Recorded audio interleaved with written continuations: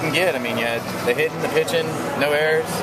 Well, that's really what baseball is about, hitting, pitching, and defending. So we did all of it well today. And, you know, I told my players after yesterday they faced 3 of the better arms in college baseball. So they have nothing to feel ashamed of. Because in baseball, those are the kinds of things that usually happen. You can have a day off where somebody just dominates you, and you always look forward to tomorrow.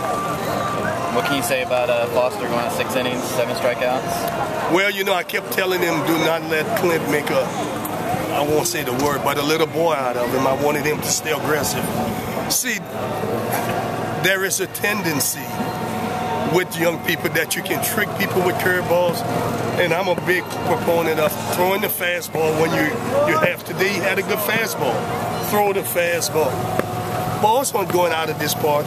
Force people to swing, and they missed a lot today. So, and we need him to be aggressive in order for us to get the maximum out of it. What do you know about your team now after a weekend of baseball that maybe you didn't know going in? Nothing more than I knew coming here. We'll find out when we have more bumps in the road. You know, this is a long grind, a long season.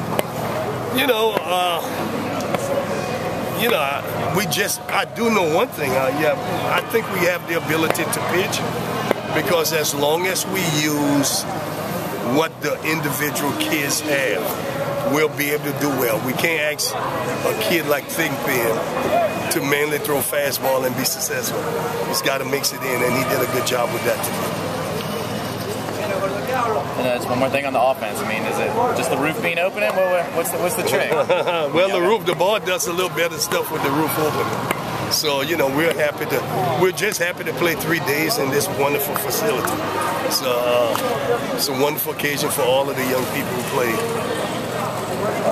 Just looking forward, you want to just talk about going to Nicholls, playing in Nicholls? Man, when you get to be my age, you look one day at a time. You talk to me Monday and ask me about it.